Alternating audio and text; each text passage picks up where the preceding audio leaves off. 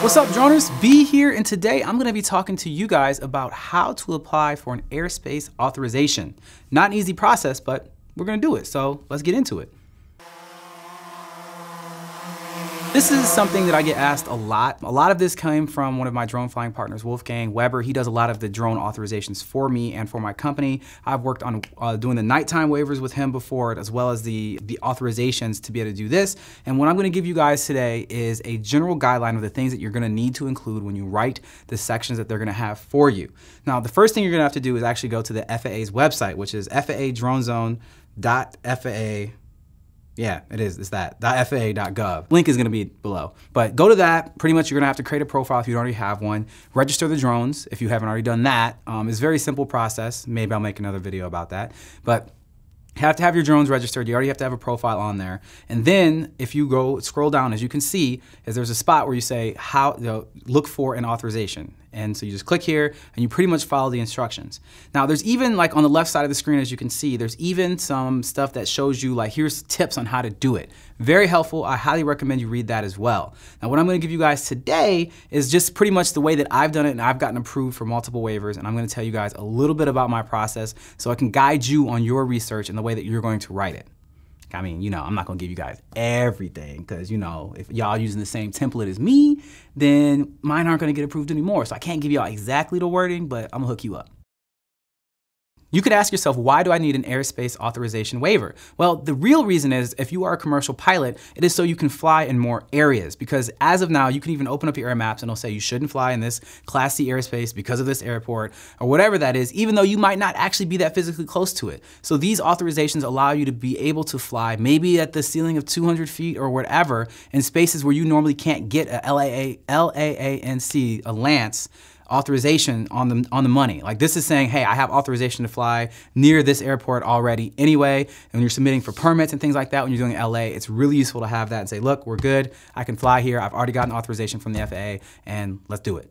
First things first, you actually have to put in your company information, your main contact, and the drone info. As I told you before, you have to have your drone already registered, and so just make sure that that's on there. It's good to go. Next up, you're gonna have to describe every single thing that you do with your company. Now for me, I own a video production company, so we work on movies, TVs, films, you know, whatever, like commercials. Like, I just named all the things. Like, we are a video production company. We are using drones to be filming, you know, and just go in and say, here's exactly why I need this waiver, is because of this, this, and the third. If you're doing commercial stuff, if you're doing real estate stuff, then just say what kind of drones you're using, because you might think drones are only being used for videography, but there's many, many more uses. There's thermal cameras on them. You could be carrying something on it. You know, there's just a lot of things that you could be applying for these waivers for. One thing that I highly recommend you do while you're describing who you are and what you're wanting to do is use different parts of the legislation as reference points. So for example, you know, just show that you're well read and you understand what they are. So for example, the 107.41 is the wide authorization. That is the exact one we're talking about here. But the other one is the 107.29 is the daytime or the nighttime waiver, the daylight waiver. And be able to reference that. For me, I referenced that in mine because I already had the nighttime or the daylight waiver. So I referenced, like, oh, as I have already told you guys in this other waiver that I've done at, you know, reference point 107.29, here's the waiver number that I have and the authorization that I have. You pretty much reference that, hey, I've already gotten this from you guys before. And if you haven't, then say, you just reference that point and say, I've read this law pretty much, so they know exactly what it is that you're talking about. That was a really good catch. Up next, the biggest thing they really want to know is safety, safety, safety. And so you're gonna have to mention air traffic control. And pretty much what you need to do is, wherever the space is that you're looking to get this authorization, look for the air traffic control phone numbers and who you're gonna be contacting to let them know 30 minutes before your flight that you're gonna fly, and then after you're done, that you're done. As well, if you have any issues, they're gonna be the ones who you're gonna be contacting and coordinating with and receiving instructions. Now, another thing you need to do when you contact them is to make sure you let them have your contact information so they can contact you and possibly one other person on your production that are there with you, or your job, I should say. I shouldn't say production.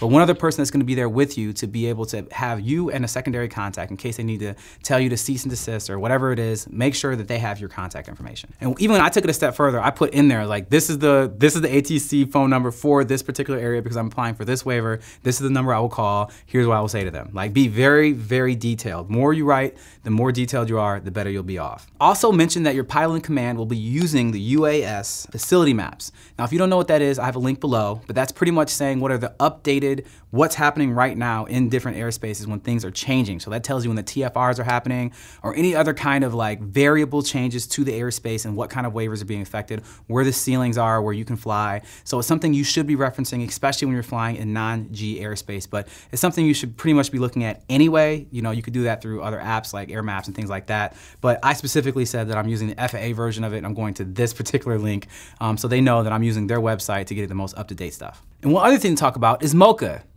And no, I'm not talking about some kind of museum or some kind of coffee.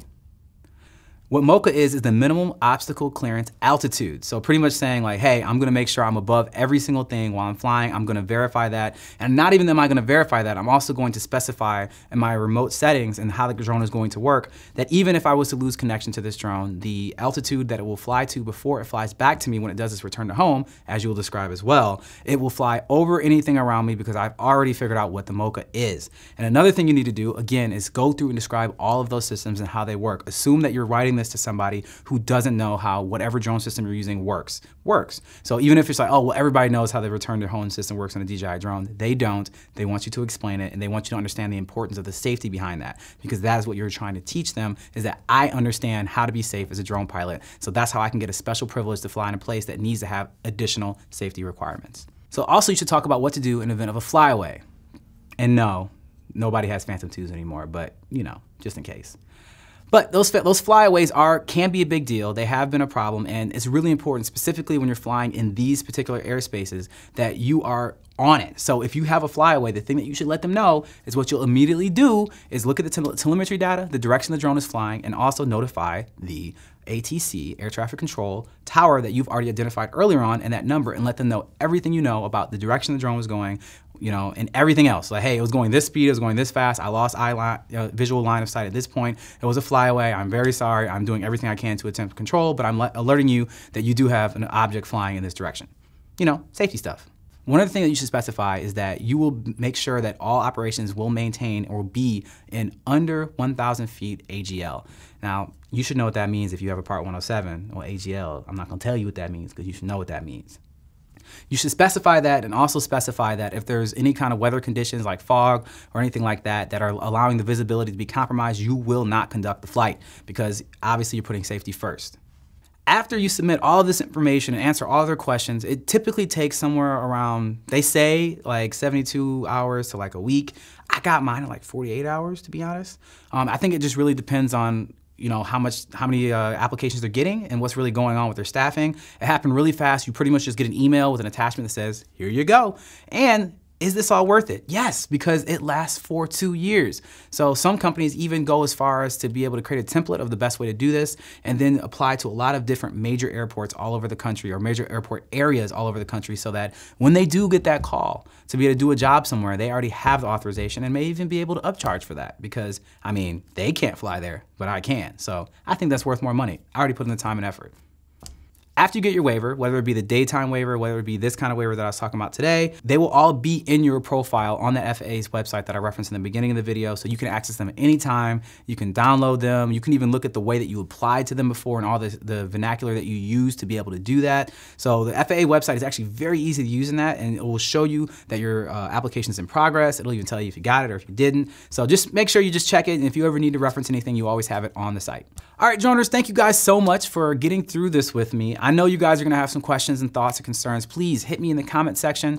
I'm here to help. I'm not here to write these waivers for you, but if you do have some really good questions or things that I missed, please educate each other, help educate me, even though I've gotten them. But you know, let's do that in the comment section. And if you wanna see more videos where I'm talking about more pro drone stuff, well, they're right here. Or if you wanna see the greatest drone intro video for a YouTube channel of all time, it's right there. As always, make sure that you guys hit the subscribe button and the notifications button so you know that, well, we know you're supporting us and you know when we're putting stuff out, and make sure you stay fly.